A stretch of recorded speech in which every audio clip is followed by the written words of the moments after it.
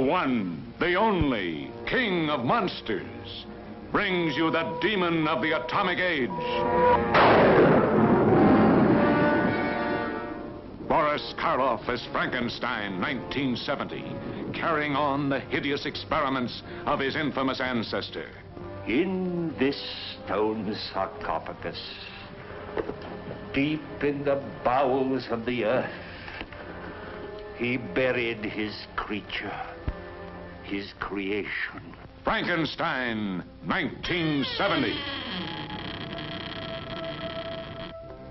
In the hell pit of his centuries-old castle, he perverts the terrifying wonders of nuclear science. Must get you some eyes. To unleash a horror beyond all imagination. What kind of dealings do you have with the director of the morgue? Are you interested in corpses? Even the cyclotron, concealed in his subterranean vaults, cannot complete his foul creation, for which he must have throbbing vital organs transplanted from living beings.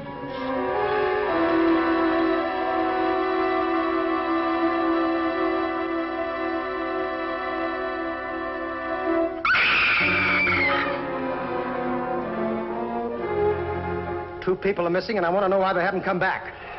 Mr. Rowe, I imagine, would have us suspect foul play. Boris Karloff as Frankenstein, 1970.